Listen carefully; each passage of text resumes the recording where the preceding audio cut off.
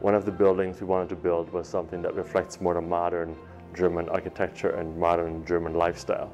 And so out of that came an interest because of the cultural focus in Germany on environmental things, just being outdoors, and over time also the Green movement and the Green Party, and from that then more and more development on sustainable architecture, design, mechanical systems, alternative energy, renewable energy systems and all that. So we wanted to bring that all together as much as possible with the primary purpose of creating something that's an educational building.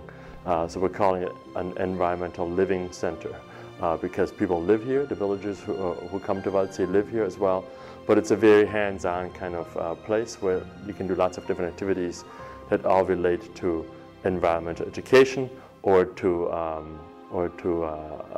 alternative energy issues. So that's the idea of what we wanted to build. What we've basically done is we've built a big cooler, right? Like a big igloo cooler, and it's got a bottom, and it's got a top, and it's got 4 sides. And when you put something inside it that's hot, it's going to stay hot. And when you put a cold thing inside it, it's going to stay cold. And so we do that by making really thick floors and really thick ceilings and really thick walls. And there's a bunch of different ways that we do that. And then we seal it up so tight that no air can get in and no air can get out. The passive house standard actually started in Germany. And it really focuses on reducing energy consumption, and which then leads to more sustainable way of living. And the emphasis is on reducing energy consumption by 85%. That's how you meet the standard. There's 2 stages to meeting the standard or getting certified, and this is the very first certified passive house in the US.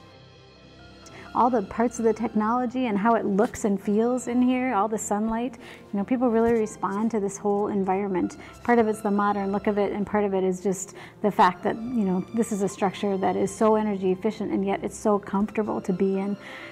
We have a lot of people from within the community, adults especially, that come in and see it just to see what it looks like and to find out how it was built. And then they're going back to their contractors or their architects and asking, how can I get this? This is what I want.